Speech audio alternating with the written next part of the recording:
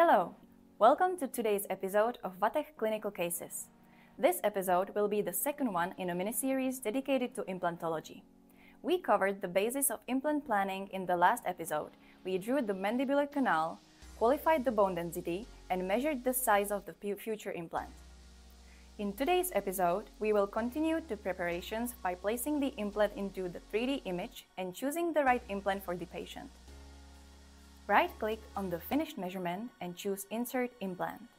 A list of suitable implants from favorites will appear. The AI tool will evaluate the measurement and carefully pick an implant of slightly smaller size, average size, or a slightly larger size, from which you can easily choose the optimal one by left-clicking the option. After you choose the correct size, a model of the implant will appear in the 3D panoramic image. We can check the placement of the implant next. It is very easy to properly inspect the bone with the Set MPR Access tool. After going into the MPR lab, right-click the implant and choose the Set MPR Access option. The tool will set all the planes on the implant for comfortable check-in needs. We can adjust the implant accordingly. The next step is setting implant properties.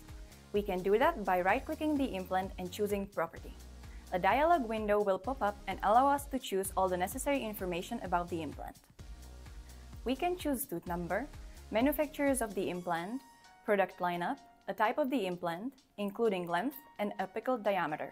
Our implant database has all main manufacturers and is updated on a regular basis. After we choose the desired implant, we can do final adjustments on the position of the implant in the bone. We can right-click the implant again and choose the Show Controller option. A spheric controller will appear.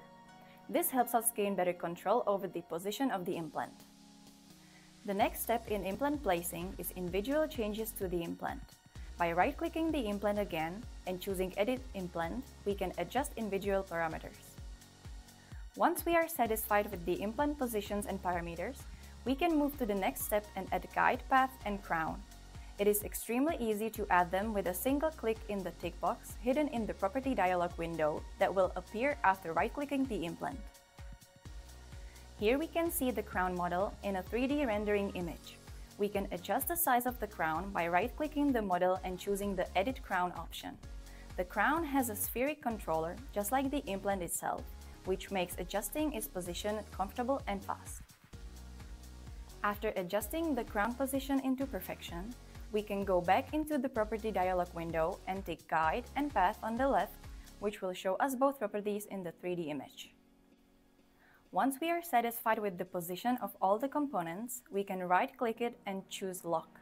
The option will make sure that we won't accidentally move the implant while manipulating the 3D image and its planes. Here we are going to the 3D Pan tab, where we will click on the Change Layout on the left and choose the layout which has an implant bone density window. Once we have successfully switched to the layout, we can right-click on the locked implant. A colored overlay indicating the bone density around the implant will appear in the window. We can double-check the bone density around the bone implant easily and quickly. If we need to see all the information about the implant, it is very easy to do it in the MPR tab after right-clicking the implant and choosing Show Info. Since implant placing could be a daunting procedure for the patient, the software offers many tools for easier consultation. Capture View Frame is a function which will create a still picture out of your current screen and save it on the server. Once that's finished, you can go to the Console tab. There will be your real screenshots on the left side and various educational videos on the right. The database offers over 250 videos from various groups which you can choose from on the left. In case you need to export the implant information into your CAD/CAM system, it is very easy to do so by clicking Main menu and then choosing Export Surface Model. You can easily choose which components you want to export, the implant, implant path, or implant guide. By using all the previously mentioned tools, we can easily place the implant into the 3D image, get all the necessary information, and educate the patient about the procedure. Thank you for watching, and if you like this episode of Vatech Clinical Cases, please subscribe for more videos from the series.